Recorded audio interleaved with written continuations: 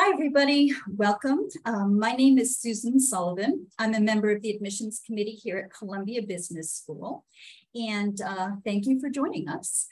I am joined by my colleague, Isaac Moore, who is going to be managing the Q&A box. And I'm also joined by two current students for the EMBA-Global Program, who I'm going to have introduce themselves in just a minute. Today, we're going to be giving you an overview of the EMBA-Global Program and the application process. So if you have any questions as we go through the presentation, just type them into the Q&A box. But there's a lot more of you than there are of Isaac, so be patient. He may hold some of your questions till the end when we'll have a verbal Q&A. So Yahida, Ashley, let's start with you, Yahida. If you could both introduce yourselves, your name, a little bit about your background, you know, where you're from, where you currently live, and what you're currently doing, your company and role, and tell us when you began the program. That's a lot. Yahida, just jump in. I'll try to remember. So Yahida, I am originally from Peru. I have an engineering degree, but my career has been focused in finance. So I haven't practiced engineering much. Have worked in 3 different continents in 5 different countries for the 2 of the biggest mining companies. I started the MBA in, I'll say, February, March last year. So we're the EMBA-Global 23. I started in Chile, based in Chile, as the head of finance of one of those 2 companies. And I changed jobs, company, and location during the program. So I'm not general manager in another company based in the UK. So that has been interesting. Yeah, and I chose the MBA because of that, because of the global experience and having the network, being able to move countries like houses. So yeah, that's me. I don't know if that's all. That's perfect. Thanks. How about you, Ashley? Hi, everyone. I'm Ashley Paxalt. I have a psychology, sociology, and a chemistry background, and I went to a school in Portland, Oregon. I'm originally from Utah, so grew up in the Mountain West, and then I went to Portland, went to Colorado, then headed over to New York, and have been in New York ever since. So fortunate to be in the city and very close to Columbia University, which has made this program a little bit easier for me. I'm a senior director of global go-to-market operations at LinkedIn. I've spent my entire career in tech, both from startups where I was the 4th employee to scale-ups where I was 400, all the way to a large corporation now at LinkedIn. And I'm really there to help companies enter their next growth stage. So from millions to billions, depending on where they're at. I joined the program same time as Yahida last year. It's been a journey for sure. We're all looking forward to completing our studies in December and graduating in February. We're at that point of a bit of senioritis, I think. And I joined the program because, as I mentioned, I was born and raised in the United States. I work in a global organization and I run a global team. And for me, really being able to get a greater perspective, understanding, knowledge, and insights from different countries, regions, people, industries was really important to me. And this is what that program was able to offer me. Great. Thank you both. Oops.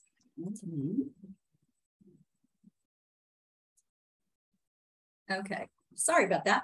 So these are the topics that we're going to touch on today. The benefit of our partnerships, in other words, why we created EMBA-Global, the content of the program, the actual admissions process, and fees and financial aid.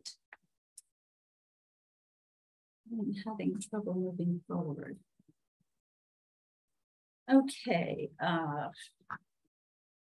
still here. All right, so what is EMBA-Global? Well, back in the year 2000, both Columbia Business School and London Business School separately were feeling the need for a truly global executive MBA program. We wanted to create something that was more experiential, where students would spend a significant amount of time in residence in major international business hubs while still being able to maintain their career momentum. And we realized that we were really ideal partners because both schools have academically rigorous EMBA programs with strong brand recognition worldwide. And the faculty at both schools are renowned thought leaders with really deep connections to top-level international business communities.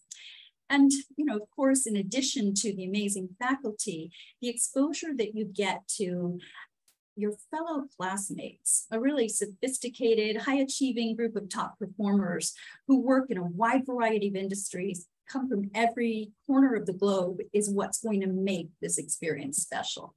So, here's a very basic outline of the program. It takes place through 5 terms over 20 months, and it begins in May each year.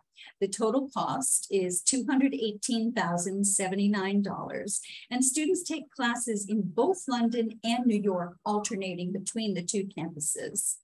Ashley and Yahida, you both mentioned very broad, rational reasons for wanting to do this program, but I'm wondering if there's one specific thing that really excited you and sort of tipped the balance for wanting to choose EMBA-Global.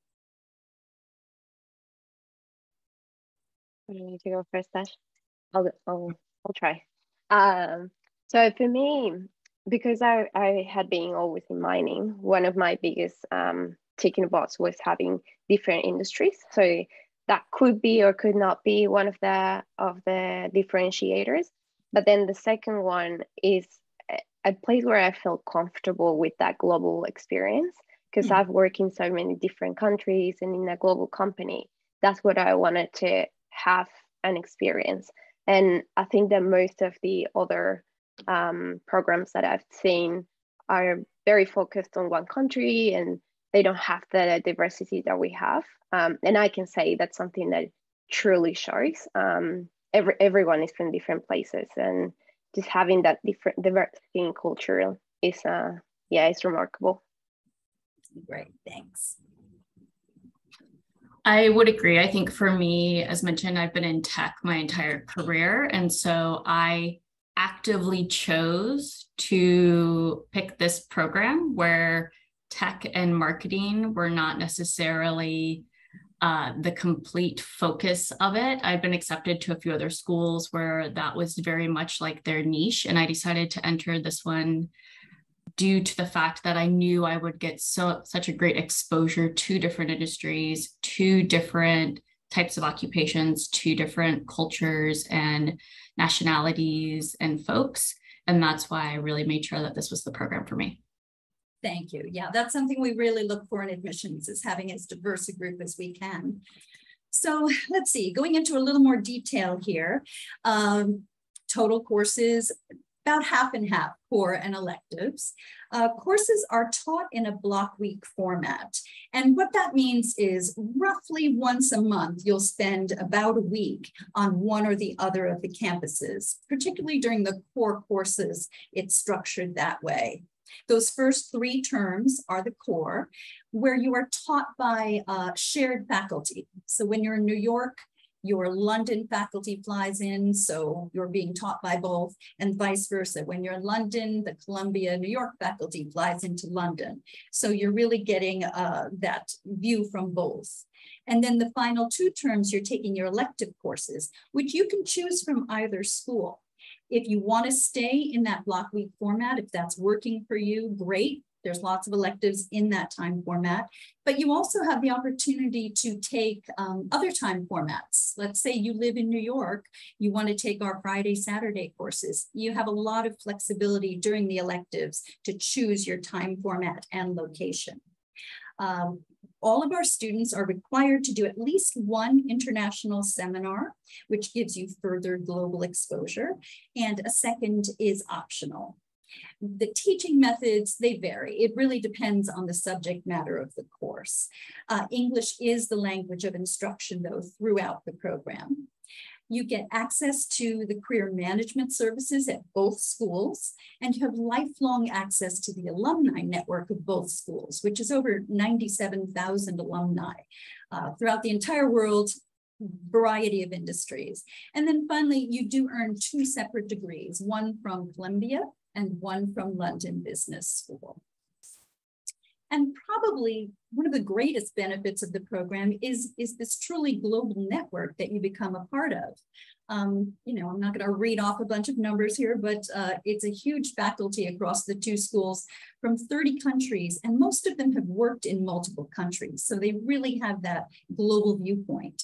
And then after you graduate, there are over 150 alumni clubs worldwide. And I would say this program is, from my experience, it's a particularly close-knit community. I think living together during block weeks, sort of adult sleepaway camp, people really form strong bonds and remain very engaged with each other and with the schools as alumni. And then you have that lifelong access to this amazing, enormous alumni network.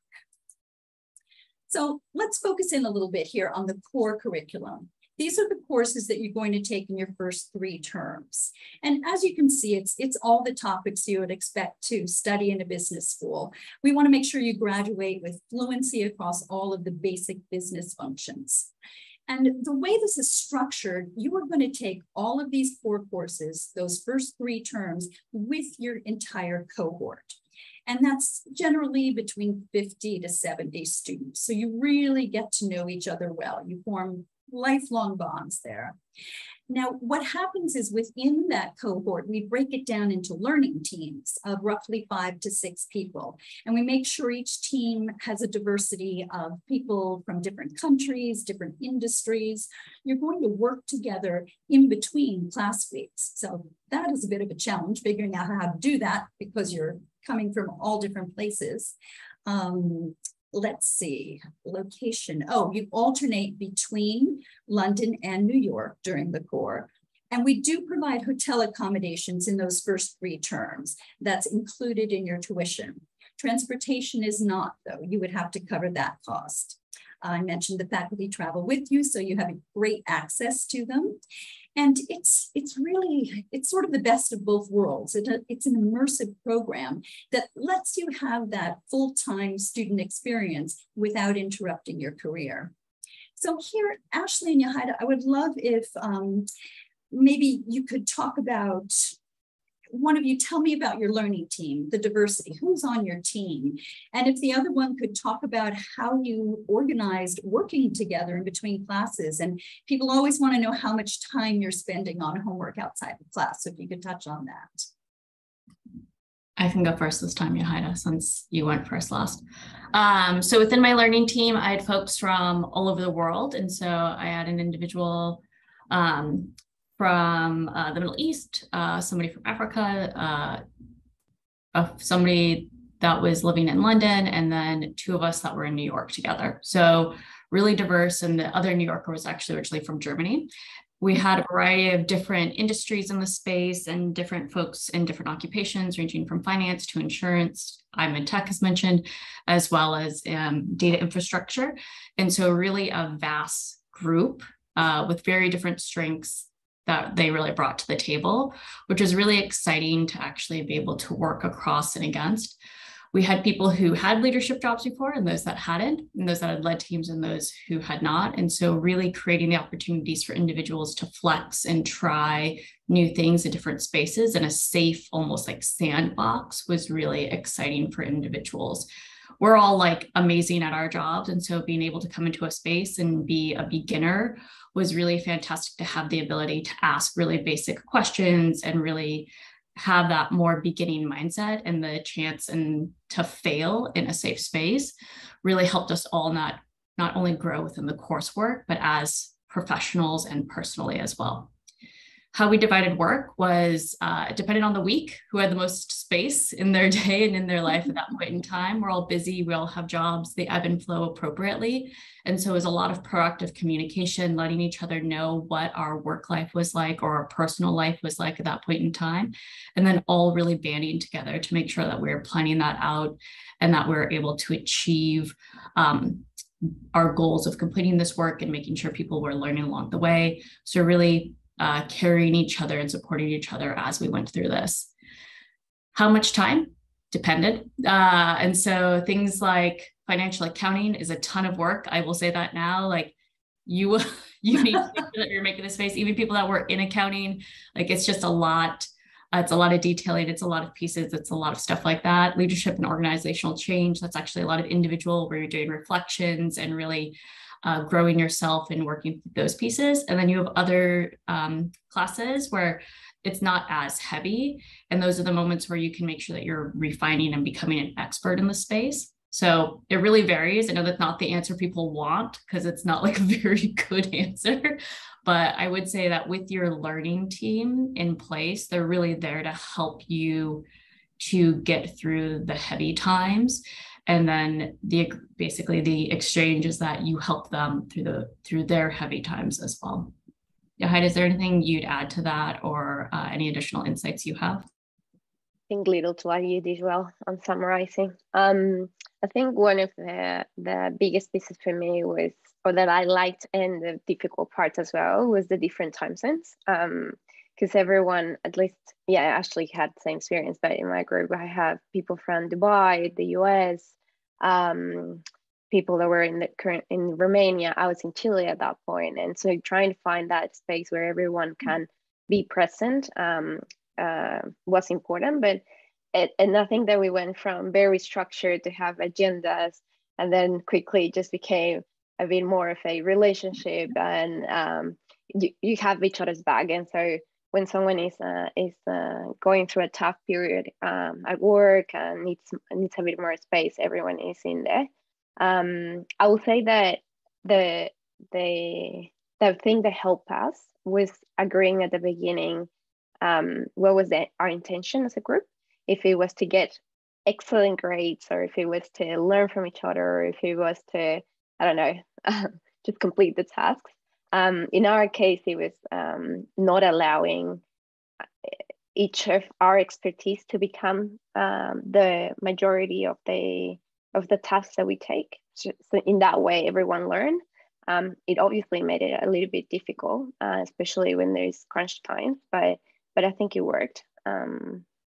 Because you're working with experts from biggest companies, so they can do the assignment without much interaction. So yeah, I think that's the only thing I would add. Great, thank you. That is sort of, you're learning from each other and you're leaning on each other and helping each other get through. Now, this is sort of a close-up look of a core class week schedule. This is an actual schedule from last June. And you can see here, well, maybe you can't see, but the way it's structured is you're taking 4 core courses in every block week. So you can see, the same class does not meet at the same time, 8:30 to 7:30 at night, American time. It's a full day. The week usually consists of 6 to 7 days, but you're also going to have to factor in travel time on either end. So that's the length of time to expect roughly each month. Meals are provided, breakfast, lunch, afternoon snack, lots of coffee, lots of tea. But there are also speaker events planned, social events. There's an optional day prior to classes where the Career Management Center is available to work with students, answer questions. Students schedule social events on their own as well as those that the school plans. Basically, the message here is it is a full day, a full week. So it's really helpful if you're going to be applying, if you're hoping to start this program, to start having conversations with your employer and your team now to manage expectations. Because during class week, there's flexibility if you need to take a call, do an email, whatever the professors do understand. But as much as you can carve out that time for yourself to be able to focus on the program, it's good to start managing those expectations now. If you could, Yahida and Ashley, tell us, what does a block week actually feel like, both logistically and in terms of the sense of community? What is it like to spend these 6 or 7 days all together in London or New York? Maybe I'll cover the trip part.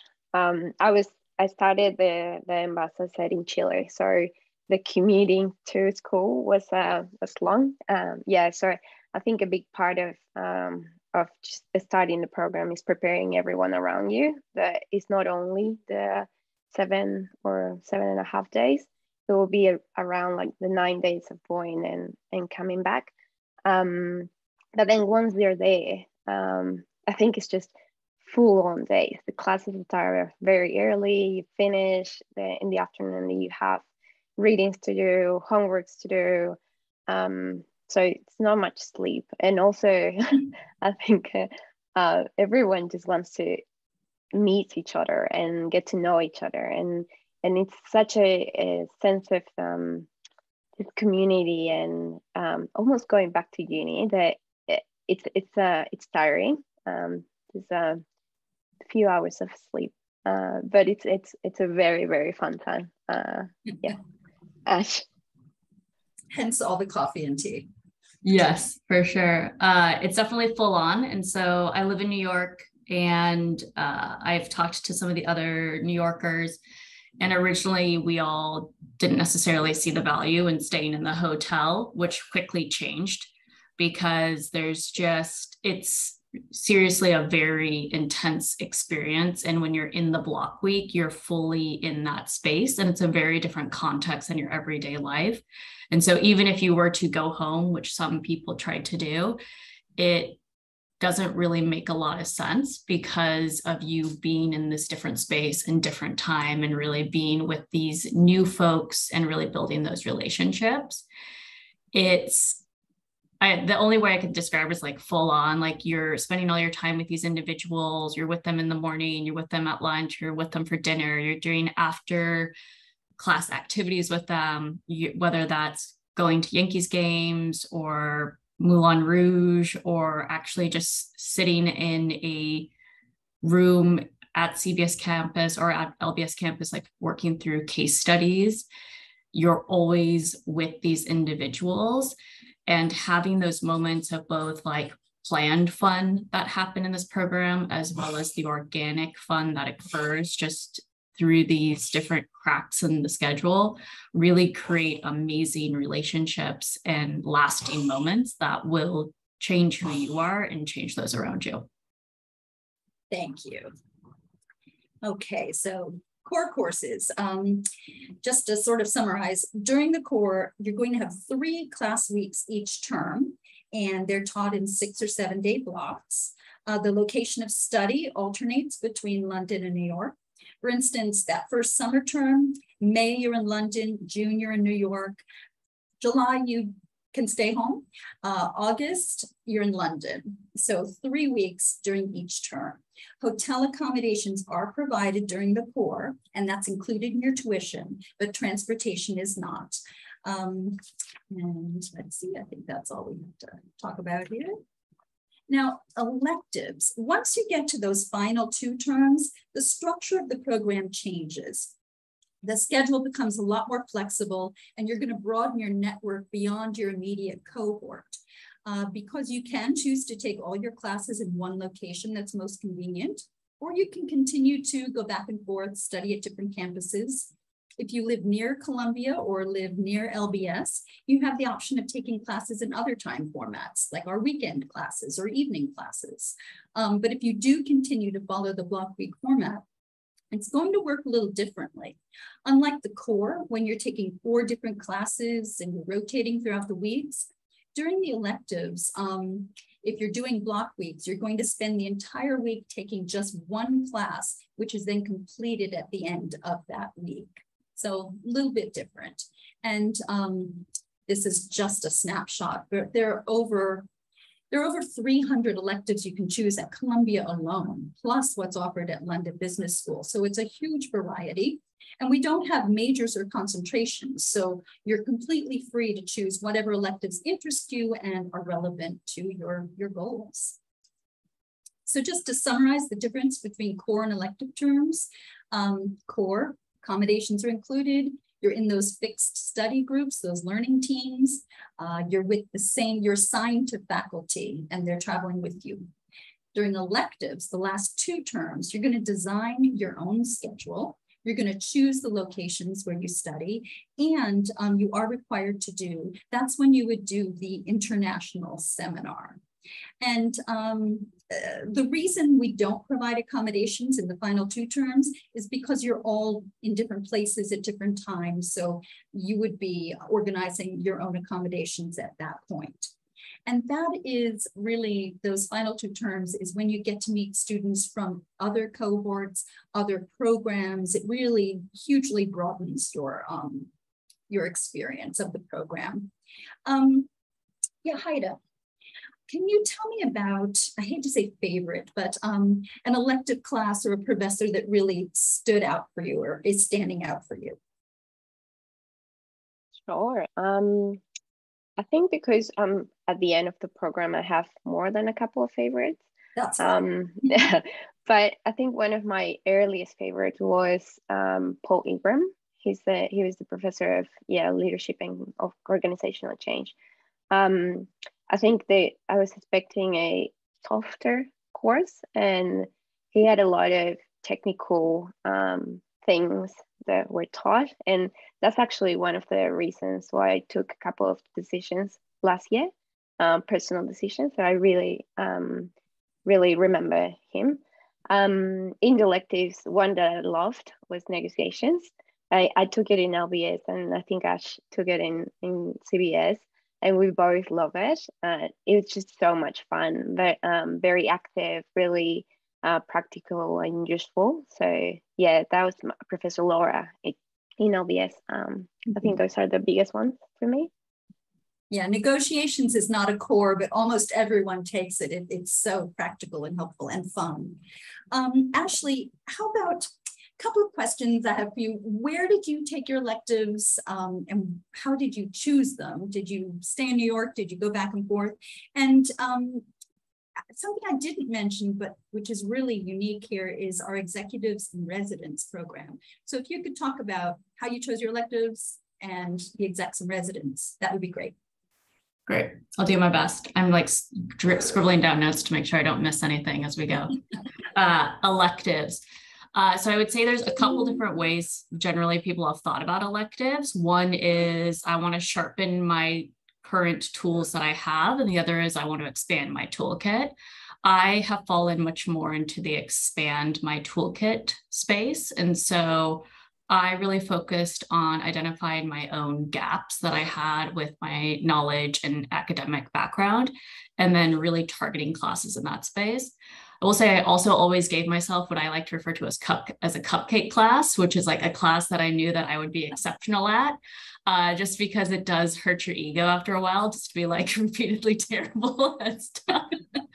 So I'd always make sure to bring myself either a strategy class or an economics class, because those kind of are my forte. And then for me, I did not go to London very much during the core. We were in a COVID space. And so for us, we had a little bit different of a schedule in that. And so I felt like I had missed out a bit on having that travel experience. And so I have actually taken this summer and have been predominantly traveling to London this summer, where I've been blocking 2 block weeks together. So I'll come home for 2 weeks, and then I'll go to London for 2 weeks, and then I come home for 2 weeks. I also did test out a different schedule. And so I did test out doing a night class every week just to see how that would fit for me after going through the block classes. I ultimately decided that blocks were easier for me personally. And so the rest of my electives has fallen into that schedule. As it relates to executives in residence, they're called EIR in case you see anything of that space. I think that they're completely underutilized and everybody needs to take advantage of them as much as possible. These are folks that are industry executives, they're experts in their different spaces, and they give their time generously just to meet with individuals part of the Columbia community and talk to you about whatever you want to talk about. And so I've met with somebody who was an Pauline Brown, who was an executive within luxury goods. I've met with somebody who is an executive within gas and energies, different individuals. And at first I felt like I would not get a lot of value from them because I come from tech, I plan to stay in tech, but having somebody that can bring you a different perspective and a fresh take honest space and help coach you through your narrative and how you present yourself, and making sure your resume is easy to understand in these different pieces is completely invaluable. And these are common pitfalls you would fall into if you didn't necessarily have access to those people. I've also spoken to others who have activated the executive in residence to engage in their networks, where they might be trying to make a pivot in their career. They might be seeking to get into Nike, and then they found an executive resident who's connected to a board member at Nike. They're also available and able to do those types of connections for you, strictly due to the fact that we're all part of this amazing Columbia community. Yeah, take advantage of the access. Not everyone does, so that's great advice. This is a highlight of the program, I think. All students are required to do at least one international assignment or seminar. This is roughly 1 week in length, where you travel to another location, and there's class time. You're accompanied by a faculty member who's an expert in a specific topic that's relevant to that area. There's class time, corporate visits, local guest speakers, and of course, lots of cultural and social activities. You're not just with your cohort because you're choosing the place and topic that interests you. So you're going to meet and bond with students from our EMBA programs across both schools. We usually have between 6 and 8 options. A couple of examples. In Cape Town, it's a focus on entrepreneurship, both large and small scale. In Shanghai, it's a focus on doing business in China. And Munich it focuses on experience branding and takes place during Oktoberfest. Now, during the international seminar, accommodations are provided, and that is included in your tuition. You're responsible for the cost of your flights. A second international seminar is optional. There is an additional fee for that, about $4,000. COVID, travel restrictions canceled 2020 and 2021 trips, but we have started up again. And hopefully by the time anyone is who's watching this webinar comes to join the class, this will take place in your second year. So, fingers crossed, everything's back to normal at that point. Ashley and Haida, have you gone on an international seminar, or have you signed up for one? What's happening with that? We have signed up. We have not gone yet. I'll be going to Buenos Aires, focused on emerging markets. Yahaira, I believe, is joining me on that adventure. So that's end of September, early October. Excellent. Well, I want to hear back. I'll invite you back later so you can talk about that some more. Career management, obviously, one of the reasons you're thinking of doing an MBA at all is to invest in your career, and you have access to the career management teams at both schools. Within Columbia's CMC, Career Management Center, we have a team of people who work specifically with EMBA, because the needs in your career development are going to be different than those of our full-time students. I would say in general, EMBAs are focused more on long-term career advancement rather than a big 180-degree career change. EMBA is not really designed for those huge changes of both industry and function. This kind of change can be difficult in EMBA because you're working full-time and you don't have the opportunity to do an internship. But that being said, we do see a lot of people pivot, make unexpected changes. They're exposed to new ideas, new people, and a lot of opportunities come your way. Some from your classmates, who can be one of your best resources, but also through the support of the professionals in the career management offices. You'll have access to a career advisor who can, even if you're not thinking of changing jobs right then, they can help you reflect on your long-term plans and identify tangible steps forward. They offer lots of workshops, resources to help you define and hone your personal brand and just lay the foundation for your professional advancement. I know, Yahaira, you're still in the program and you switched jobs. Can you talk a little bit about what that process was like? I don't know if you utilized career management resources at all for that. Sure. Like I changed early in the program. It was during my first the second term, I didn't use the career management to do that change, but I did came to that conclusion because of the EMBA. As I said before, Paul Ingram's class was important to me. The second part was the coaching sessions that we had as part of the career management piece. They just make you realize of things that you haven't thought about. But it's also just meeting different people, and just for me, with the realization that the world is bigger, even though I had work in different parts. It's just different. The experience of engaging with different people from different backgrounds, and yeah, and that was one of the reasons. How it worked, it obviously is it's a bit difficult, but all the surrounding supporting mechanisms from the school had made it a lot easier. This move, like coming into a different country, has always been difficult. Just getting all the people around, but just coming to London, it's been super easy. There's the alumni clubs, so there's people already working in executive roles that can help you. The people that are already living here from the EMBA. We have these sessions not only when you requested it, but they're also part of the schedule. So you don't even need to ask for it; they come to you. So I think that's absolutely helped the transition. For me, this has been one of the smoothest that I've had. That's great, thank you. And they provide all the things you would expect: CV review, networking skills, mock interviews. They help you with salary negotiations, and maybe most importantly, they can help you navigate our alumni database to make those all important connections. So, all right, we will just talk a little bit about who's in the class.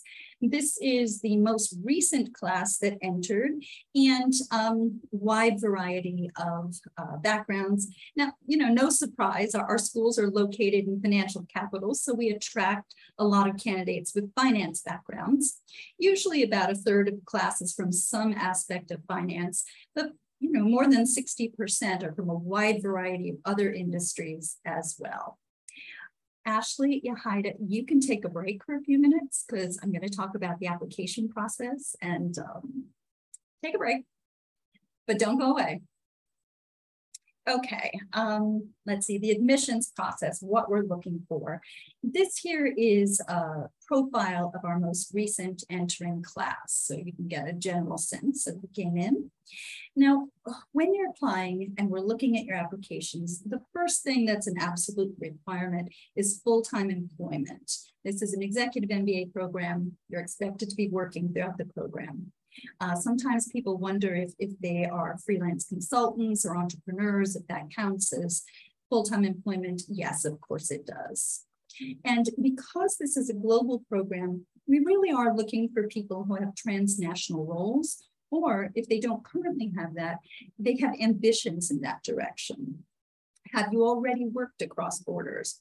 Maybe your firm is expanding internationally and you're looking to gain a more global network and mindset to prepare for moving upward in that expanded environment. This international focus is what really differentiates EMBA-Global from our other EMBA programs. We do expect candidates to have management experience, but we have a pretty broad definition of that. It might mean managing teams of people, but it can also mean managing a budget or processes or projects. But we do look for people who have demonstrated leadership, had some sort of decision-making role, and upward career growth. Importantly, can you do this program? Is the program's block week format and the travel schedule feasible for you? So have those discussions with your employers early. We do require a time sponsorship letter from your company affirming that they support your taking the time off to do this. But also, really important, discuss this with your partner, your family, your friends, because you're really going to need their buy-in and support as well. And then, self-reflection. This is hard to do. It's challenging. It takes a big commitment on your part. So how motivated are you to do this? It's an amazing experience. Everyone who does it tells me that. But you need to really want this because it's your own enthusiasm and the support and enthusiasm of your classmates that's going to help you get through. And then finally, you do need to be fluent in English because all classes are conducted in English. We don't require other languages, though a lot of our EMBA-Global students do speak several. Now, the admissions process itself, it's a holistic process. We want to get to know you professionally, academically, personally. So that means we have no minimum required scores, no quotas, no cutoffs, no required number of years of experience.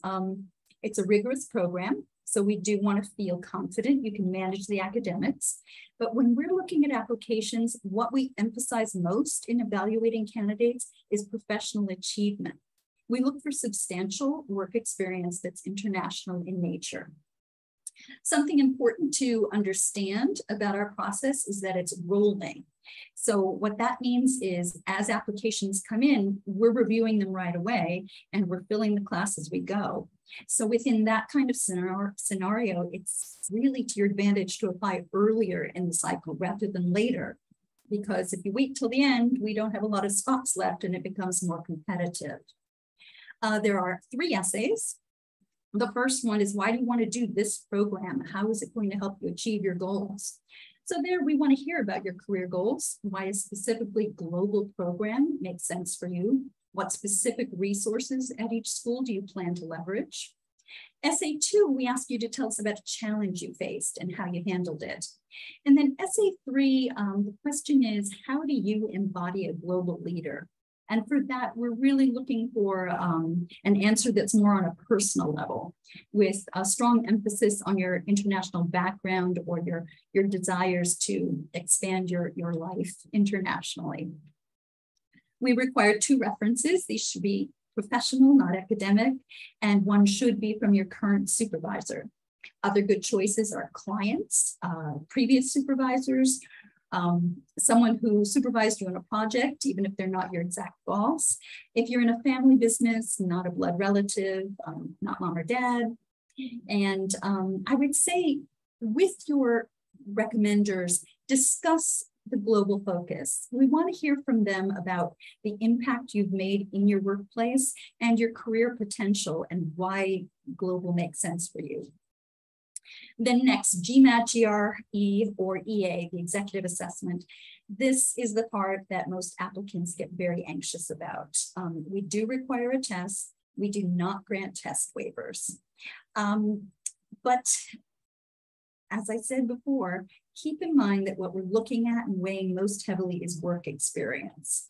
We want to get a sense of your baseline academic strengths and weaknesses. We use this primarily in putting together the learning teams to make sure there's a balance of skills on each team.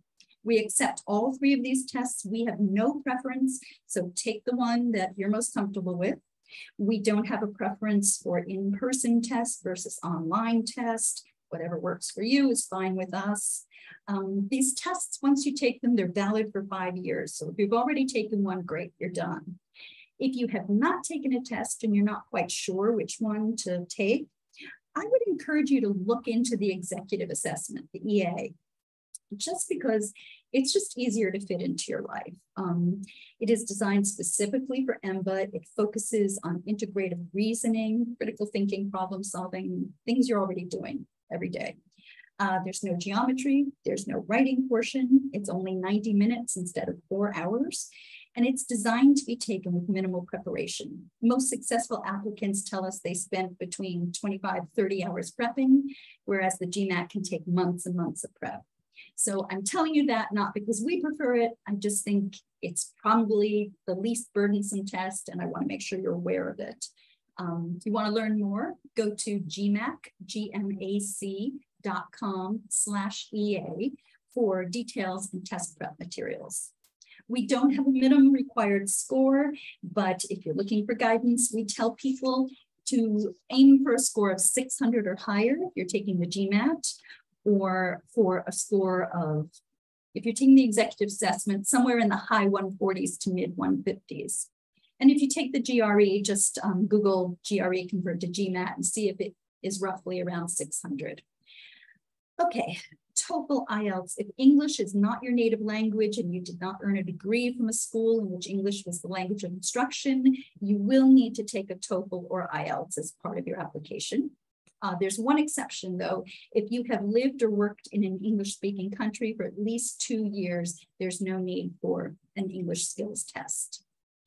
Now, company sponsorship. I mentioned that before. We need a letter from your employer saying that they support the idea of you leaving for 1 week each month, basically confirming their support for time sponsorship.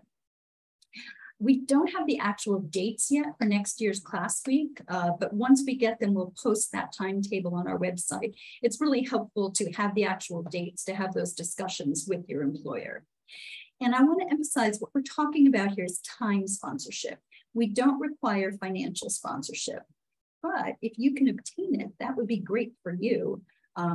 It's not a requirement for admission, but if you go on our website to the fees page, there's a sample business case that can help you guide that conversation with your employer.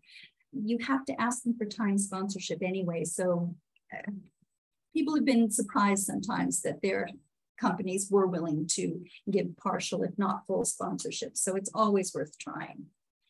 Next, transcripts. We will need to receive official transcripts from any degree granting program you've completed. And then finally, interview. Once your application has come in, it's complete, we've got the recommendations, everything's there. You will hear from us within 4 to 6 weeks as to whether you're being invited to interview. Everyone that we're considering admitting gets interviewed. Interviews take place virtually. They're done by a member of the admissions team.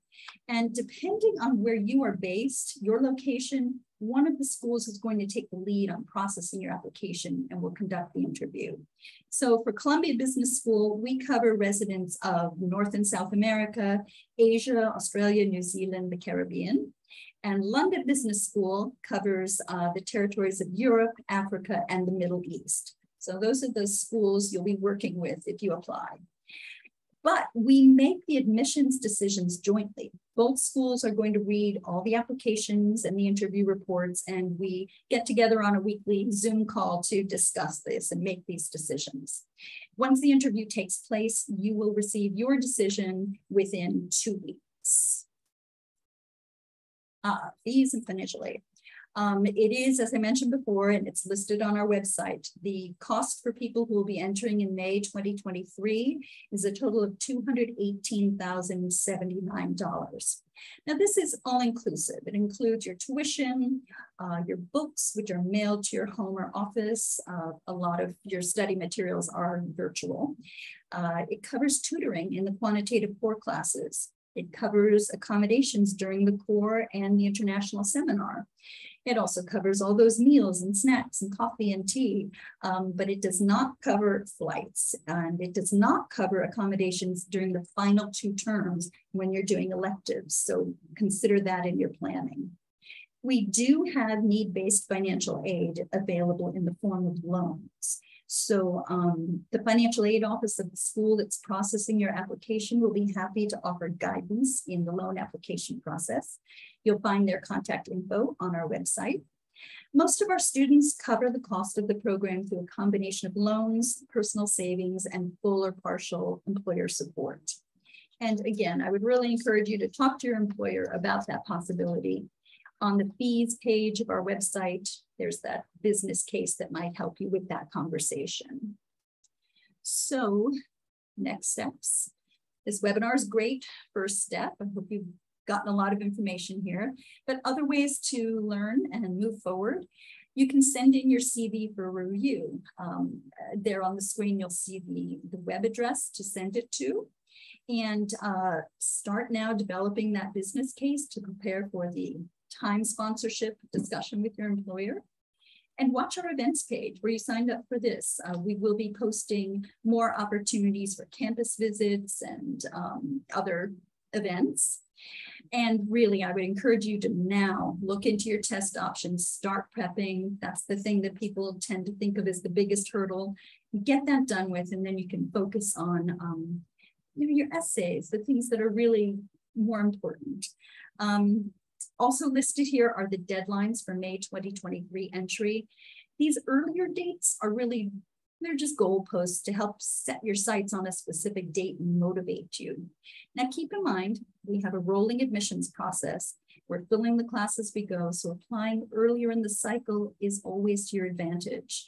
Applications are open, they're online now. You can submit anytime between now and March 7th, 2023, but please don't wait for the final deadline. Get your application ahead of the crowd. And, okay, here's the contact info for both schools admissions teams listed by the regions that we cover. If you have any additional questions afterwards that we didn't get to, please feel free to reach out to us. We're happy to engage with you and answer all your questions. And now, do we have time? Yeah, we have a little bit of time. Isaac, are there any questions that have come in for our panelists or for admissions? Yes, there are a few questions, more logistical, but I will direct them to you, Susan, and maybe some of the panelists as well. So we have one question about the hotel and how far it is from the LBS campus.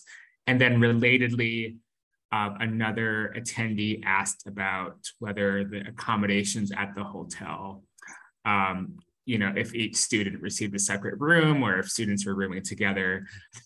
So perhaps someone would like to chime in and talk about. Yeah, those are great questions. Students, I throw those to you. The LBS hotel is super close to campus. It's walkable. So that one's walkable. The New York hotel is a train. So be aware of that one, which just find a New Yorker. They'll be able to help you. It's super easy. It's like $2, I think, to jump on the train. So it's not very expensive. You get your own room. So just be like, I'm too old to share a room. I'm too old for roommates. So that would have been a deal breaker for me personally. So I would assume the person asking that question is in a similar space. You will get your own room. We'll say it is common for you to for a bunch of you to hang out in a room together because randomly somebody will get like a suite somehow. So you'll all go there to do homework together, but you will have your own bed to sleep in and to have your clothes everywhere within your room. Your own shower, your own bathroom, all those things. That's great. What else? Great. We have another question about time. So how many weeks times would students be required to travel to New York and London during the core period? Oh gosh, let's write that down somewhere. Well, it's roughly half and half, and there are 11 core courses. So I'm not sure. I think 6 in one place and 5 in the other. Do either of you have any more insight to share? Well, it's a week of travel every month from May till January. Oh, okay. Yeah, I actually do have it here. In May you go to London. In June you go to New York. In August you go to London. September, New York. October, New York. December, London. January, London. February, New York. So 1, 2, 3, 4. That was 4 New York and 1, 2, 3, 4, about 5 London. And then you are also taking some electives in that third term, and you choose the location for that. So that's really up to you where you're spending your time during the electives. Wonderful. And then we may have covered this, but just to go back to the question of financial aid, someone asked, are there scholarship resources that alumni have used? Unfortunately, there have been a few years when the school has been able to offer small scholarships. Usually it was somewhere between 20 and 30,000 to a very limited number of applicants. That really depended on funding for that year. There were not scholarships last year. I'm told there will not be scholarships for students entering in 2023. So I'm afraid, I wish that were not the answer, but at least I want to give you definitive information. So no scholarships. basically, we offer assistance in the loan application process. You can also, search on your own for external scholarships. I'm not aware, I personally don't have information to share about that. And really, I would encourage you to at least try to get some. A lot of our students get at least partial sponsorship from their company financially. So it never hurts to ask the question.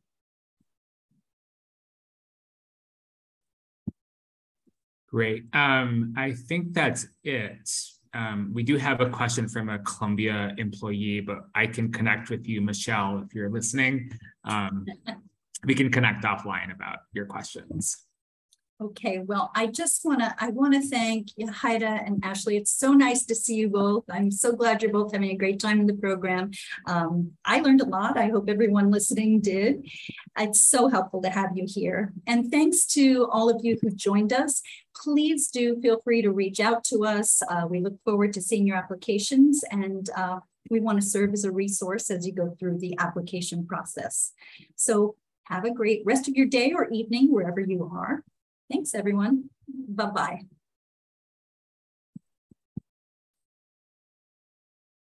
Thanks, Isaac. Yeah, thank you. Bye, Susan.